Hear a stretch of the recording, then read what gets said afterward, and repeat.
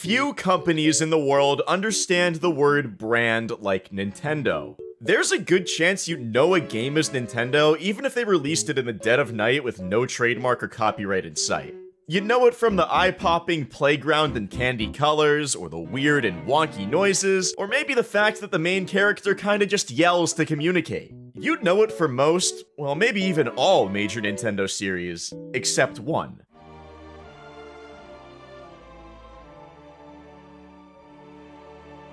Metroid is Nintendo's black sheep. It's the odd woman out in one of the straightest-faced crowds in gaming. That oddness was by design. Driven by internal rivalry in the company, Gunpei Yokoi pushed the Metroid team to make a game unlike anything Miyamoto had done. Throw out the colorful dinos and bring in the aliens. Literally, the sci-fi classic Alien was a direct inspiration to the series. Metroid's antagonist, Ridley, is named after Alien's director, Ridley Scott. Mario is all sunshine. Metroid is all the dark and eerie empty of space. In daring to be different, Metroid became a massive critical success and very influential. Metroid created a new style of level and world design. An entire gaming genre would come up half from Metroid, half from Castlevania, Metroidvania. And yet, Metroid hasn't quite sold to its critical success, never breaking 3 million units and rarely breaking 1.5. Nintendo never understood what to do with its odd kid.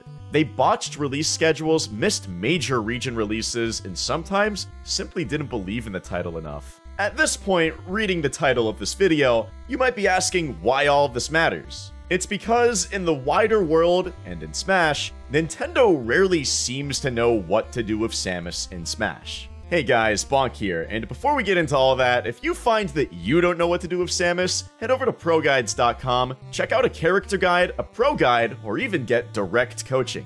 Now on to the show. Okay, so the best place to start is with Samus's original design. Samus was unique right down to the base stats. She was a weird combination of heavy and floaty.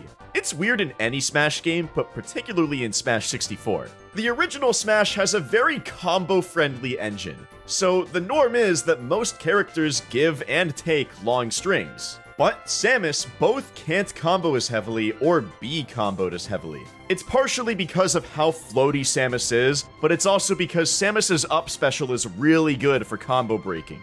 Samus's down special can also prevent combos and stall aggression, however, Samus's disadvantage is still not the best. Mainly because in 64, there are no tether recoveries. That means Samus and Link's recoveries are rough. 64 Samus can still die very early to edge guards, and unlike Fox, she doesn't have insane drift on her up special to mix things up. The lack of a side special missile also hurts Samus's keep away ability. However, Samus's other specials were firsts for Smash. Her charge shot was the first charged long-range projectile, and her down special is still unique for how it helps her stall and makes her harder to hit. Her aerials are even more unique and the true core of her kit. Samus's aerials give her a lot of control in neutral. They're all pretty large for 64. Forward air in particular can be hard to interfere with and lead to combos with Z-canceling. Back air is large enough and strong enough that it can be used to wall out and get kills, a bit like melee Puff Spare. Up air in combination with up special make for great shield breaks and pressure. And then there's down air, which opens up an opponent like they're a multicolored door you just backtracked half the map to get to.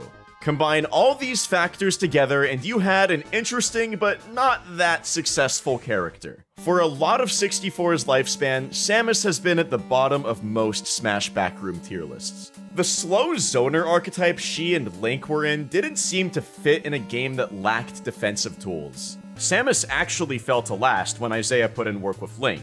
Samus would rise up the tier list as the stage bans hurt certain other low tiers more than her, and as she picked up a few new players, mainly Hammered Heat, NTA, and one of Smash 64's best casters, Kober. Samus also put in good work as a secondary. She could contend well with some characters like Puff. She could go air to air and get hard fair cancel punishes, and Samus's potent shield break setups could drop Puff out of the air like she was a little pink Metroid. Samus reached 8th on the last Smash backroom tier list in 2015. The Bounty Hunter does great in advantage, chasing and cornering her target, but she struggles to get advantage started. Her laggy tether grab and floatiness means she doesn't have the speed or tools to get great offense started. So she lands 8th on the tier list. Or, well, in the US at least. In Japan, you might be convinced to think differently by the world's best Samus and biggest hidden boss.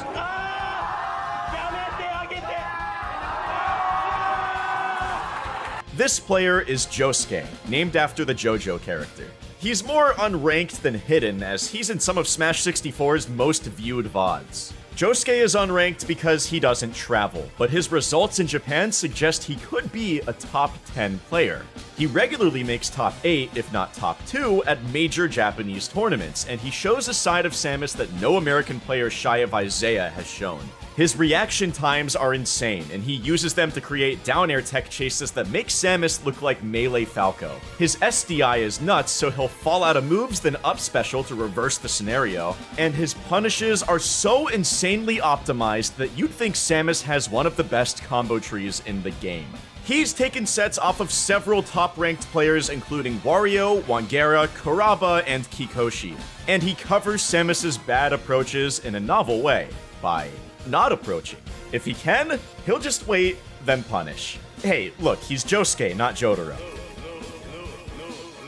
But even with Josuke, Samus might still be a low tier. Josuke's nearly as good with other characters, and even with Josuke's optimizations, Samus feels off. She defies some of the game's central combo logic. She's super heavily indexed into tech chases and pressure, but she doesn't have many tools to actually get that pressure started. However, 64 Samus isn't the true origin for the character's career in competitive Smash. She goes back all the way to the very early Melee tournaments that gradually kickstarted the esport, starting with a player named Wes. Wes was Melee's best Samus and a top 10 level player during the game's early years. He was part of why the Bounty Hunter climbed from 9th in the 3rd tier list to 6th in the 4th and 5th tier list. Samus had certainly improved in Melee. She found a few upgrades and one big missing piece. Her recovery got the upgrades. Her tether grab could now help her recover. She could also wall jump and had a better hitbox on her up special. Her recovery got much better. Because her recovery was good, her heavy armor and high weight class finally translated into more survivability. Her multi-hit moves arguably got worse in the Melee engine, which didn't handle them well. But her down smash was now a much better option, and her aerials were about as good at spacing and taking stocks as in 64. The addition of spot dodge has done a lot for her offense and defense in Melee too. Then there's the missing piece, the missiles. The added side special gave Samus a key zoning and pressure tool, which was especially effective in the early meta. Wes helped to pioneer the early Samus meta. In particular, he highlighted some good options like spot dodge down smash. He'd even found hints of advanced modern Melee like crouch cancel down smash, and Samus's many tether grab shenanigans. He'd also juiced up the character's recovery. At that time, Wes played Samus in a campier, more zone-heavy style that worked better in the early meta, especially on the East Coast. For a while, East Coast tournaments were 5-stock and sometimes lacked a timer. Even without timers and 4 stocks, the early meta favored Samus. Her weight class was especially good in the US, where players didn't know how to DI early on. Her floatiness made some confirms harder to land too. As time wore on, a West Coast Samus rose up to challenge Wes. That was Hugs. In perhaps one of the most defining moments of Melee, the two Samus mains met at FC3 in the East Coast versus West Coast crew battle. The crew battle would settle the biggest regional beef Smash as an esport has ever seen. It would also cement the crew battle format Smash has today. The fulcrum of that battle may have been the Samus ditto between Hugs and Wes. Wes had just 1 stock to spare. Hugs, the new Samus on the block, just needed to close out. But Wes had other ideas, surviving up to 169%, turning the tables, and taking 2 stocks. Wes took 6 stocks total and gave the East the momentum they'd need to beat players like Isaiah and Ken. Wes had also proven himself to be the standout Samus, but the tides would turn in 2007 at EVO. Hugs had won the battle with Wes before EVO even began. EVO had regional qualifiers at the time, and Hugs had qualified where Wes hadn't. At the main event, Hugs would win the war. EVO 2007 is, to date, the best any solo Samus player has done at a Smash Major. Hugs would beat PC Chris and Mango to get into Grand Finals on winner's side. This was particularly insane because PC Chris was one of the best players of the era.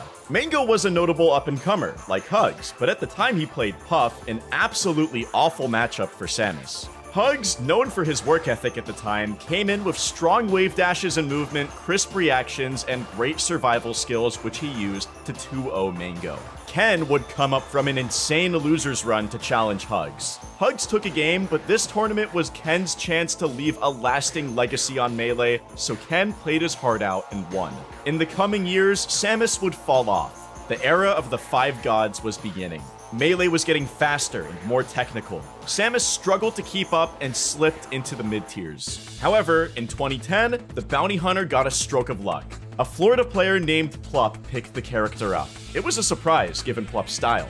Plup was insanely fast and played aggressively. He would have fit a lot of top tiers very well, but he loved the Metroid games too much to play anyone but Samus. As a side note, another Melee Samus player named Esam rose up in the Florida scene around the same time. Both Esam and Plup were strong players, but Esam's focus was primarily Brawl, so Plup was the new player to don the power suit. By 2013, he'd outrank Hugs 27th to 47th. The climb continued into 2014, where he reached 16th. He'd beat top players like Hax Money and get 4th at CEO and 9th at EVO, and he'd take the title of Best Samus in a 3-0 salty sweet win over Hugs. At this time, other notable Samus players began to rise as well, like Duck, one of the best modern Samuses, and Quicksilver, Germany's best Samus. However, in 2015 and on, Plup found that Samus didn't have the firepower to take down the main bosses of Melee. He'd start learning Sheik, then eventually Fox. But he wasn't quite done with Samus yet. He'd give Samus another legendary EVO run. At EVO 2014, he'd land 4th and give Samus her best set in Melee history when he beat Leffen. He'd showcase just how strong Samus could be when played fast, aggressive, and optimal. He took 2 stocks in 30 seconds. After 2015, Plup gradually phased Samus out, but he'd still occasionally crank out an insane solo Samus run, like at Shine 2017 where he beat Leffen again, nearly beat S2J in the very tough Falcon matchup, and got 5th at a major. Plup had given Samus a second life in Melee. He'd made the matchup against the Spaceys look winning at points, and he used shield drops, hard-hit tech chases, and big offstage punishes to make Samus look viable. Not top tier, but maybe, with good bracket luck, viable enough to win a major. After all, 3 different solo Samus players have come very close to top 10 in the ranks: Hugs, Plup, and Duck. In modern Melee, that dream seems distant for the Chosen One. Hugs has turned to focus on content creation, and Duck hasn't been playing as often. New Samus mains like Violence and Morse Code have risen up, but in 2020 Melee, Samus feels too slow to keep up. In Brawl, Samus would actually split into 2 characters, Zero Suit Samus and Samus Classic. We'll be sticking to Samus Classic, who, fittingly, felt like half of her old self. That's saying something because even in Melee, she was just mid-tier. Brawl had nerfed Samus pretty heavily. The knockback of nearly every one of Samus's moves was significantly worse. Multi-hits were easier to SDI or fall out of as well, and almost every aerial had too much knockback to combo and too little to kill. To make matters worse, she had bad damage too. The lack of combos was one thing, move staling was another. In Brawl, stale moves did significantly less damage. That really hurt Samus, who would have loved to spam more missiles and charge shots, but usually had to hold on to the charge shot because it was one of her few kill options. It wasn't all bad for Samus though. Samus had a great neutral game. Her aerials had low lag, her missiles could cancel off platforms, and her Zair was very hard to punish and very disruptive. The problem was, it did 4%, it didn't really combo, and it could whiff small opponents. Her neutral is good enough that Mewtwo King puts her at mid-tier in his list, claiming she's undervalued. And that could be true, because the 2 best Samuses were international players, Quicksilver from Germany and YB from Japan. Tiers and rankings revolved around the US. But the harshest truth isn't that Samus got worse, it's that she got boring. Samus had some cool optimizations, like Zair platform cancels that made Zair literally lagless, and in the right moment she could look cool with snipes and down air edge guards, but Even at more realized potential, the character is mostly a Zarin missile machine that takes forever to clean out of stock. This was in a game with much cooler and better zoners to compete with, like Snake and ZSS. Kinda like Other M, the biggest shame wasn't the rating, it was Samus, and how dull this normally awesome 6'3" artillery tower of character had become. Samus ended Brawl's peak with a very low player base and with Quicksilver getting his best results as ZSS. At the start of Smash 4, Nintendo seeked to fix Samus's main issue, kill power. They improved the knockback of several moves like Charge Shot, Screw Attack, and Back Air. Samus also seemed to fit better inside a game engine where defensive options had been buffed across the board. But none of that mattered as much as her early issues. Her combo game felt pretty lackluster, to the point where it looked like her aerials were minus on hit, her Zair wasn't as good, and her hitboxes had serious problems. They were visually deceptive at best and outright non-functioning at worst. Once again, she was low tier. But Smash 4 had something Brawl didn't: patches. Samus was one of the biggest benefactors of the brand new patch culture. She received upgrades and fixes until, by 2017, she rose all the way up to mid-tier. It also helped that players learned how her combos worked. Samus's options had changed a lot, and even longtime Samus players needed time to understand what was a punish and what was an overextension. Samus's hit wasn't always clear either. For example, Samus's jab didn't combo with itself, and even when it did, it was better to jab into a grab or a tilt. By 2017, Samus had also earned some serious wins, this time as a secondary. ESAM had returned to the character and to great effect. Samus covered Pikachu's bad matchups, Mario, Ness, and Ryu, very well. ESAM used Samus to absolutely rock the top Mario mains in Smash 4. Salem used Samus as a secondary as well, and the character was now popular enough to have a niche of strong regional players. Samus also had a lot of international popularity, like Afro Smash in the UK, Joker in Mexico, and YB and Parme in Japan. Samus carved out a pretty decent niche in Smash 4. It was, in no small part, because, in Smash 4, Samus was cool again. By patch 1.1.5, Samus had combos again. Samus could tech chase and pressure again. Samus could go surprisingly deep for edge guards. She even had some really cool shield break techniques. She could use her floatiness in Smash 4's great air dodge to break out of combos. Her bombs could also break her out of disadvantage. Offensively, she had a lot of tricks that made her lethal in advantage, and tons of potent tools for ledge trapping. In 2017, ESAM even won Combo Breaker only using the Bounty Hunter. While the tournament was only a C tier, it was still impressive and a big win for Samus. Samus remained somewhere in mid-tier because her disadvantage could be rough and she had some bad meta matchups like Bayonetta. But Nintendo had gradually returned Samus to her normal Smash post as that weird, cool-looking mid-tier with unique and head-turning punishes. With Smash 4 in the books and a new game coming out, Nintendo had more experience designing the famous Space Warrior than ever. Surely now they could nail it right out of the gate and make their landmark sci-fi character cool and effective. Or they could nerf several kill moves, put her in an engine that suits zone breakers, and hope for the best. Samus probably got it the worst. From playing her at E3, I thought her kit was rather lackluster. Character doo-doo. She don't do nothing. Once again, Samus would start off as one of the worst characters in the game. There were quite a few problems, like the flat nerfs she took. A lot of moves that used to kill, now did not. A lot of moves that used to combo, now also did not. The worst of both worlds being dash attack. In Smash 4, the move was a go-to combo starter and even a potential KO option. Now it was neither. She also had some multi-hit problems that plagued early Ultimate and hurt her up smash and forward air. But this was mini-boss stuff for Samus. The real end boss she had to beat was the game's engine. At first, she seemed hard hit by Ultimate's changes to defensive options. Running away and zoning wouldn't be nearly as easy now. Her floatiness and bombs also didn't help her as much in an engine where air dodging was much more punishable. Even if she escaped some combos, she had to come down eventually. To make matters worse, most of the cast had gotten faster and gotten disjoints to help juggle and punish landings. Samus looked outgunned and outmatched. And worst of all, Samus still had her boring and unpopular Other M design. Boo this suit and its generic smooth edges! Bring back Chunky Samus! Suit visuals aside, Metroid as a series scored a huge win in Ultimate. Ridley and Dark Samus were long awaited and much appreciated by Metroid fans. Perhaps the new Metroid hype helped with the Bounty Hunter's player base too. Despite her low rank, she kept her notable players and got an old one back.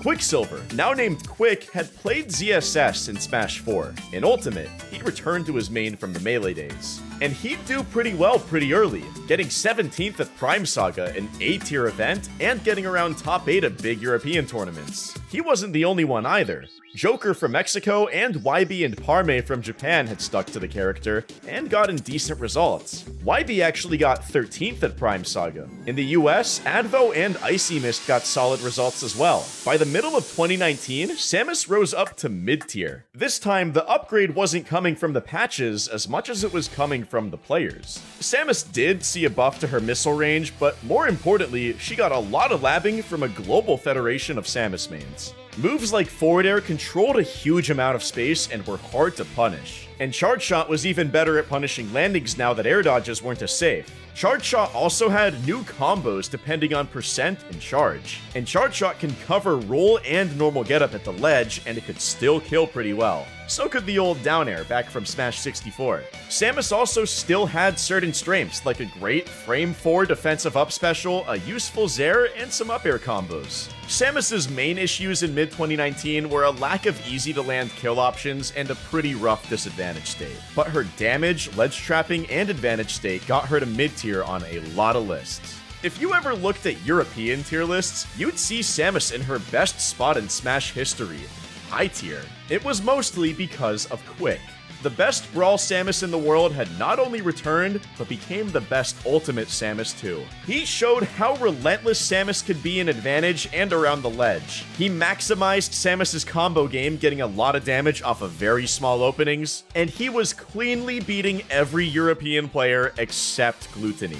This was all before a huge set of buffs as well. At the start of 2020 in patch 7.0, they gave Samus enough firepower to face all the creatures and characters in high tier. She got knockback buffs to up smash, down smash, and most importantly, dash attack and up throw. The up throw buffs meant opponents couldn't safely shield against Samus at high percents, and the dash attack buffs made small charge shot dash attack an easy kill confirm. Zair also got hitbox buffs that helped her approaches and gave her new ways to open opponents up. The buffs seemed to help. Not long after them, Parme scored a 2-0 upset on T, the Japanese Link main currently ranked 15th on the PGRU.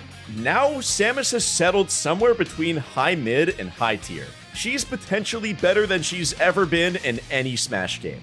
And, in the hands of a top player in an offline environment, she's actually pretty cool. Her charge shot gives her a super diverse and potentially optimizable combo tree. Her superb advantage and rough disadvantage means that sets can go very back and forth. After 7.0, all those cool-looking hitboxes pack a real punch too. Samus might even jump up to top tier and join her zero-suit self. Without buffs, it'd be a long shot, but Samus is good at making those. Plus, Samus could get those buffs. Nintendo has buffed high mid-tiers before, and patch culture really favors Samus since Nintendo never knows what to do with her right off the bat. Even if Samus never makes top tier, she represents Metroid pretty well. Just like in the Metroid series, Samus changes a lot from game to game in subtle ways. She isn't the most successful, but she's influential and vital to the game's design and history. And in the right hands, she's not quite like any character Nintendo has ever made. Now that you've learned about all the variations of Samus, which one do you think is the most hype? Do you think Ultimate Samus could be the first to make it to top tier? Let us know in the comments, and subscribe if you'll want to learn more about Smash.